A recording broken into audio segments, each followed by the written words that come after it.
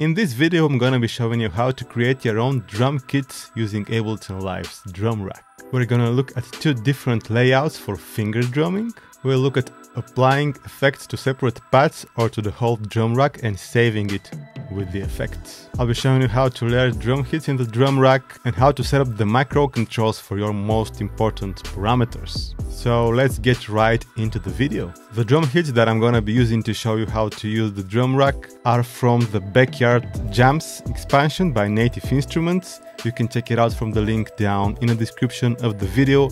Super dope expansion, and honestly to me it's worth even just for the drums as they hit so right. And I have a PreSonus Atom setup here to trigger the drums from the drum rack. I'll be making a more detailed video with the PreSonus Atom really soon if you're interested in this controller. So I've loaded one of the stock drum racks from Ableton Live, and all drum racks in Ableton are laid out in the same manner. This is basically very similar to the so-called general MIDI layout, which is more suited to playing with a keyboard than with a set of pads. So if you play this drum rack with your pads, you see that you have the kick on pad 1, and then you have the rip pad 2, snare pad 3, clap on the pad 4, another snare on pad 5, hi-hat, another hi-hat, and open hi-hat. So if you want to play the kick and the snare with your left hand and your hi-hats with the right hand, you kind of need to cross .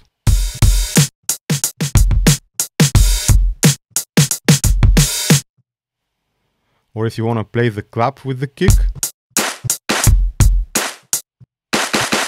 your clap is down here. So I think this layout is better played with the keyboard, because then you have the kick, the snare, and your hi-hats are the three black keys here.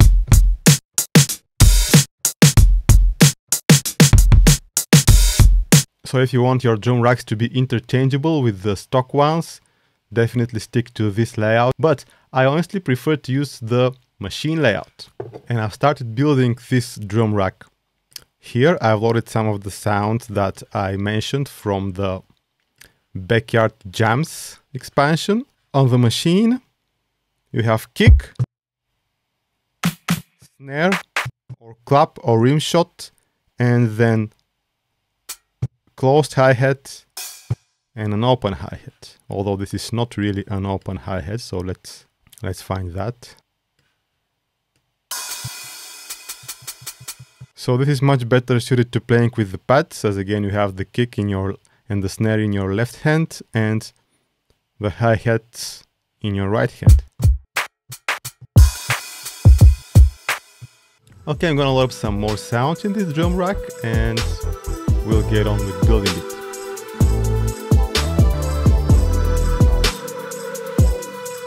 So basically I just loaded a bunch of percussion to fill the 16 pads.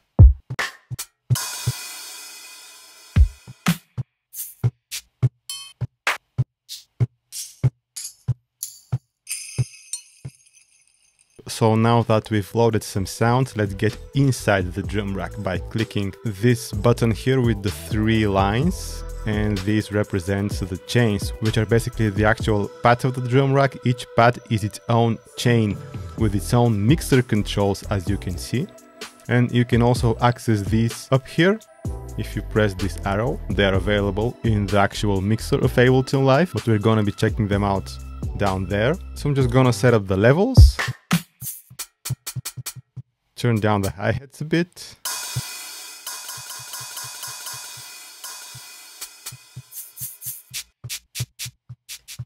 Turn down the shakers a bit.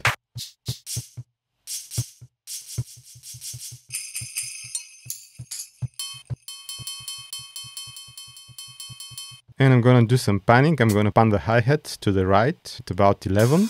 And with the shakers, I'm gonna pad them to the left by a similar amount. As you can see, hitting a pad highlights the corresponding chain in the chain view down there.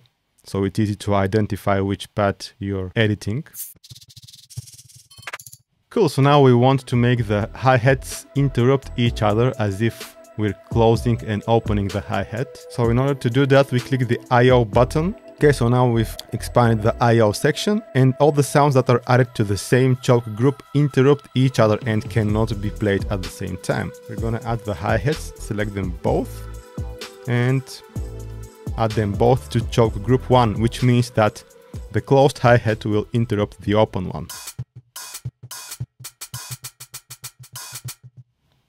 Pretty easy. And by the way, I do have a more detailed tutorial about layering drums in Ableton's Drum Rack.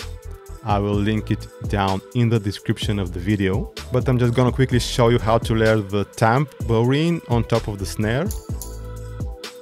I'm just gonna drag the tambourine on top of the snare and hold the command button. Otherwise, they will swap places if I don't hold command. Let me undo that.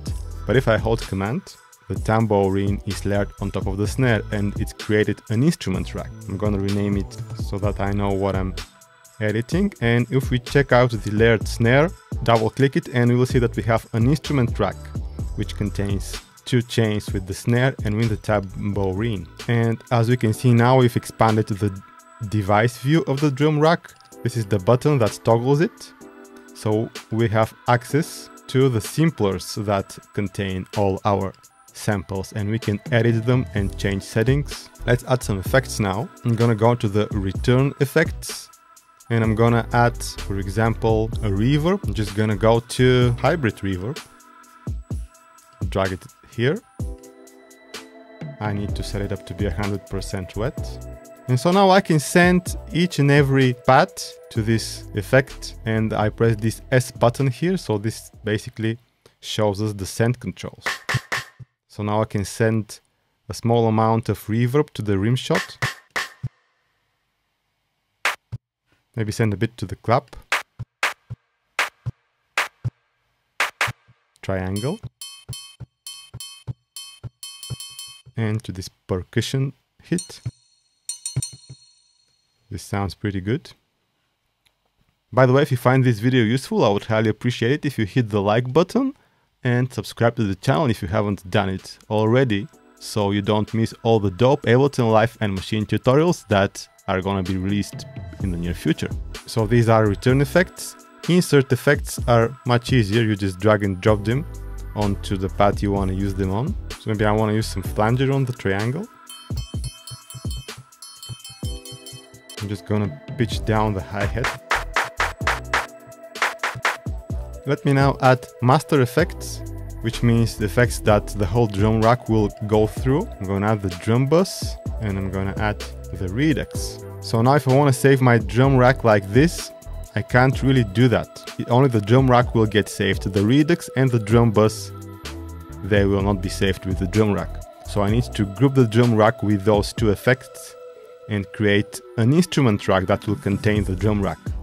So you see why the drum rack and the instrument rack can get a bit complicated, because remember, this one is the layered snare is an instrument rack that contains 2 chains and this is hosted inside the drum rack, and now we will actually combine it with the redux and the drum bus to create another instrument rack. So I select the 3 devices by holding shift and clicking on the first one and the last one, then I right click on this title area and choose group, which is also Command G on a Mac or Control G on the PC. So this top button here opens up the macro controls. So now we can link some of the parameters to these macro controls. For example, the drum bus amount, I would suggest it to be macro 1.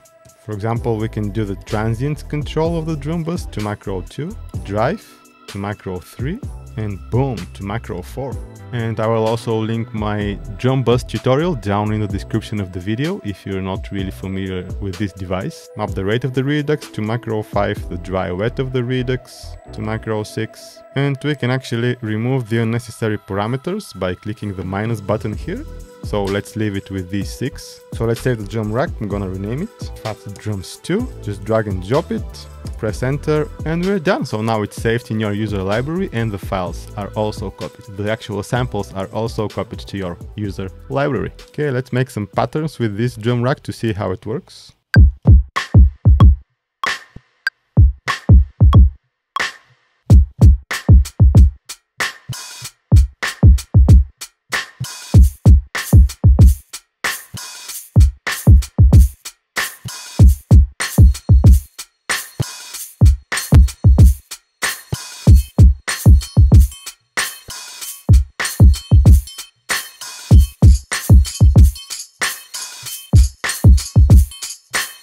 So thanks for watching the video, guys. That was all for now. Bye.